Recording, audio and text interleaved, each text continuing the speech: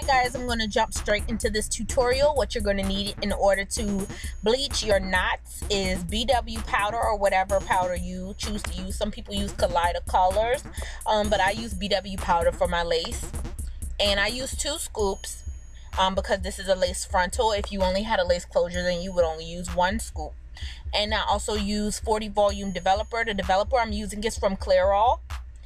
And when you mix this up, you want to make sure that it's not too runny and not too thick.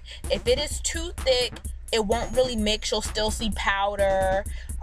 So you want to add just a little bit more developer. And if it's too runny, and how you'll know that it's too runny is that when you pick up the brush, the mixture will fall off of the brush. So if it's too runny, you're just going to add some more powder bleach, and you're going to do that until it is perfect. And I'm going to show you exactly what it should look like in a second. When you pick up your brush, nothing should fall off of your brush, but everything should be mixed.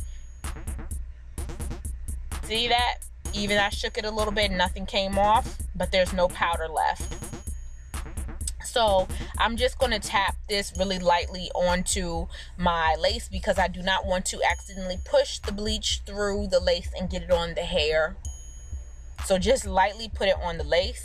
And then once the hair has processed for 30 to 45 minutes, you want to shampoo the lace with Neutralizing shampoo and then with Shimmer Lights shampoo. Shimmer Lights shampoo is a purple shampoo that will get any brassy color, any orange type of color out of the knots, because your scalp needs to look as non-brassy as possible. So that's what the Shimmer Lights shampoo is for. You can get that from any local beauty supply store.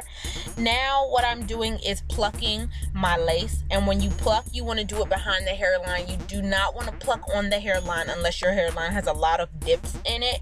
But mine does not have a lot of dips. Mine is actually pretty consistent, and it just, you just have to thin it out.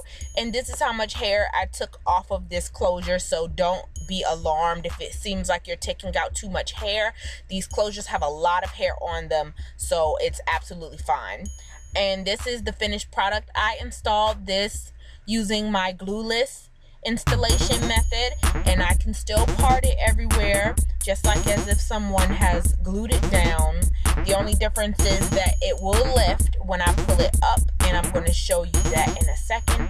But you can part it anywhere, and the reason why it looks so natural at everywhere where I part is because I bleached my knots, and also because I made sure that I got the brassiness out, so it doesn't look like an orange scalp. It actually looks like my skin tone.